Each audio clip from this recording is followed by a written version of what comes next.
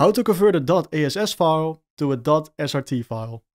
To make this happen, head over to your browser and type in the URL box v.io/subtitle-tools/edits. You can also click on the first link in the description to go straight to the page. And the best thing is you don't need an account for this, you can instantly get started. And once you're on the page, you can add your subtitles right here. You can get them from Dropbox or paste the URL of your subtitles.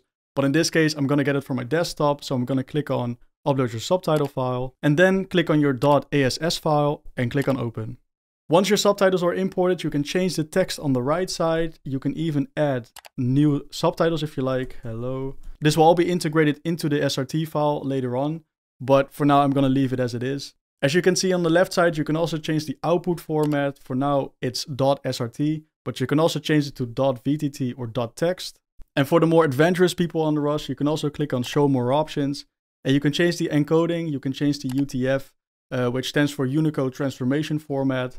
And you can also resync all the subtitles with this slider, but for now, I'm just going to leave it as it is. So I want to download these subtitles as an SRT file, so I'm going to click on download as SRT.